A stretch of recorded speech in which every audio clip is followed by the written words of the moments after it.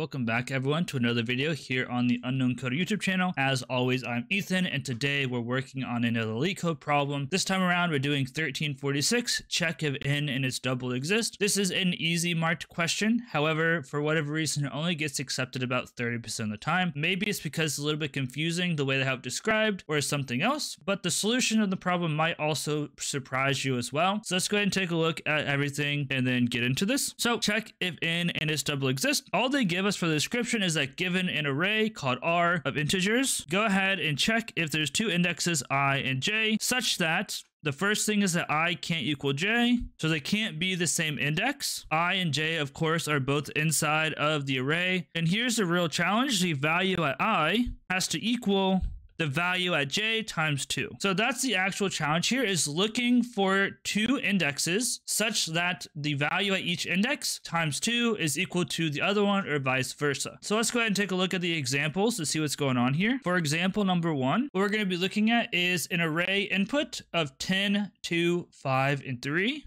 And what it's going to be looking for is a true or false value, whether or not there is two indexes that one is double the other one. In this case, we do have two of those indexes. 5 times 2 is equal to 10. So in this case, we would return true. Now let's take a look at example number 2. For example 2, what we're going to have is an array called R with 3, 1, 7, and 11. And if you look very closely here, you're going to see that there's no values times 2 here that are going to equal one another. So this one will return false. And again, this is because there's no values or no indexes where its value times 2 is equal to some other index. Let's go back up to the top and take a look at some of our constraints. For this problem, our constraints are pretty simple. Firstly, we have 2 is less than or equal to array.length is less than or equal to 5. So basically just as saying is that array has at least 2 values. So you're going to have at least 2 indexes to look at, and then could be up to 500. So nothing too crazy here. We're always going to release 2 values to check against, and then we're going to have up to 500 values that we could check against. Finally, 10 to the 3 is less than or equal to array I is less than or equal to 10 to the 3. So basically this is just saying that the values inside of the array are between negative 100 and 100. So nothing too crazy there. So now this problem, our goal is going to be to basically go through and check every single value in the array and then see if there exists another value inside the array where the index at the first one is equal to the index at the second one times 2 or vice versa. Now there's multiple ways to actually achieve this, and you would think that the best runtime on LeetCode would involve a single for loop. Whenever I first thought about it, you'd probably want to use like a hashmap or hashtable to store the double of each value and then check later on if you find another one. However, this actually ends up being a slower runtime using a hashmap or hashtable than using a nested for loop. So let's go ahead and take a look at the pseudocode that will actually solve this problem in the fastest amount of time here in LeetCode. So what we want to start by saying is that for each number inside the array called R,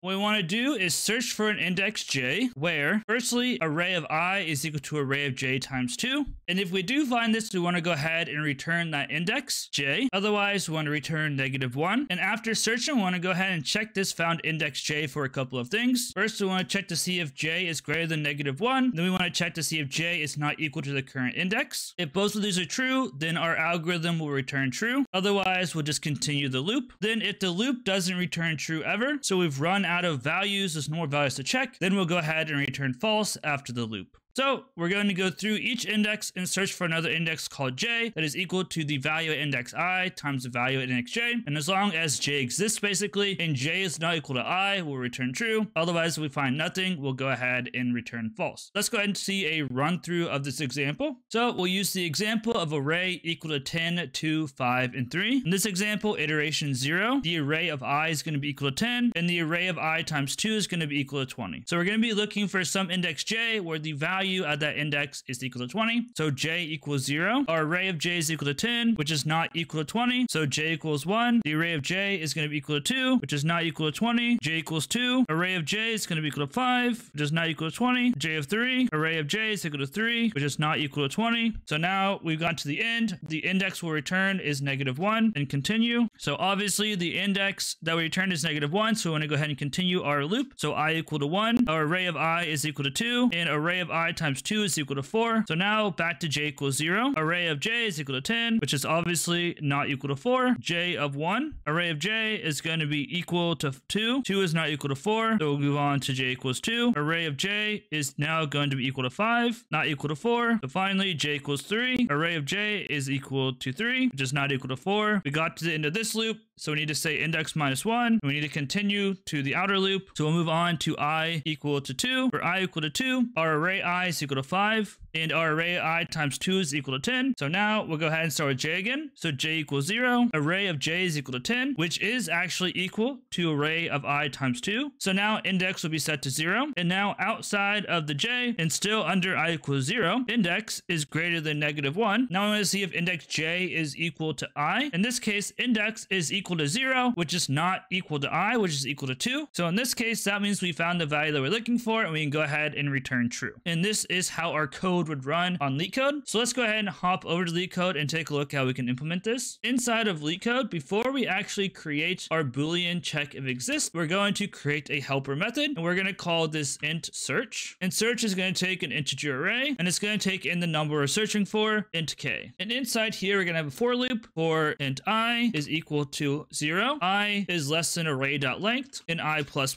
And all we're going to do is we're going to say if the array of I is equal to k, then we want to go ahead and return that index I. Otherwise, we're going to go ahead and return -1. So this is that inner loop, or that first part that we're talking about when we're searching for an index j. Then inside of our check if exists, we're going to say for int I equal 0. I is less than array.length in I++. We're going to go ahead and say index is equal to search, and we're going to pass it the array and the array of I times 2. Then we're going to use this index to say if index is greater than or equal to 0, like we mentioned before, and the index is not equal to I, then this means that we have found the answer we're looking for, so we'll go ahead and return true. Otherwise, we'll keep going on, and then at the end of the loop, if we've never returned true, we'll go ahead and return false. As always, let's fingers crossed that I didn't typo anything and submit.